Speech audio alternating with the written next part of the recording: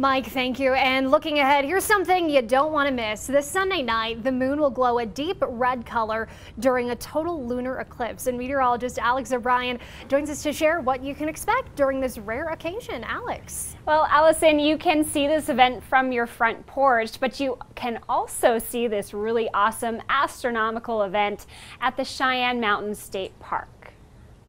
This weekend, the Earth will pass directly between the moon and the sun, creating a lunar eclipse. The penumbra is the slight shadow when the Earth begins to block some of the light coming from the sun. And then just like turning off a light, the moment that the Earth completely blocks the sun from the moon's perspective becomes the umbral or total lunar eclipse. At that point, the moon is completely dark. It glows red because of the Rayleigh scattering, that is to say, the light that is scattered through our atmosphere, bent around the Earth, and illuminates the moon. This weekend's eclipse will begin at 8:27 on Sunday night.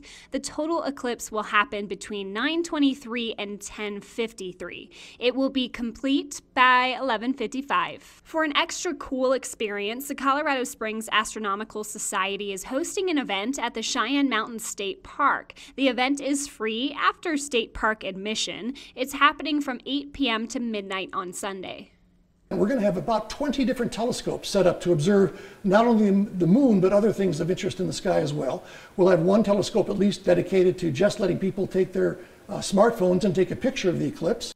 A unique view of the moon you don't want to miss. When it's full, you can't see anything. It's just too blindingly light. But in an eclipse, you can see mountains, you can see craters. With this telescope, for example, you can see things down to about a half a mile across. And whether your view is with the naked eye or from a telescope, but it is still a hauntingly beautiful thing.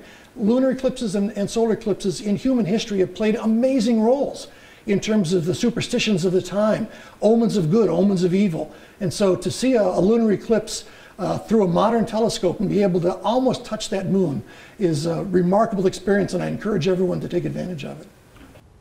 Also at this event will be the MESO vehicle, which is the Mobile Earth and Space Observatory.